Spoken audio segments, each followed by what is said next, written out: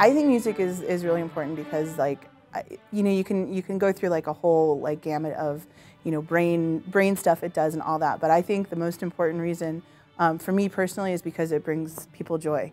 Like, it brings them joy to play it, and I think that's worthwhile in their day. Let's face it, music is everywhere. In our movies, concerts, marketing, you name it.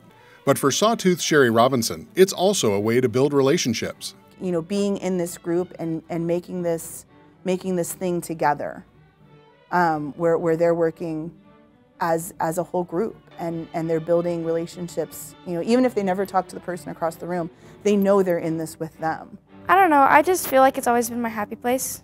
It always relieves me from all the stress that I have in my life, and I feel like when I play, it all just goes away. It makes me happy because I'm accomplishing something. I practice a lot, and on the cello and stuff, and so it makes me happy when I perform and I get it right.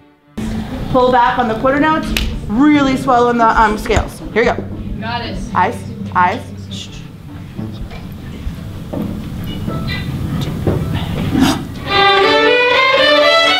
To all of our music teachers across West Ada, thank you for the lives you're changing and the strength you're building.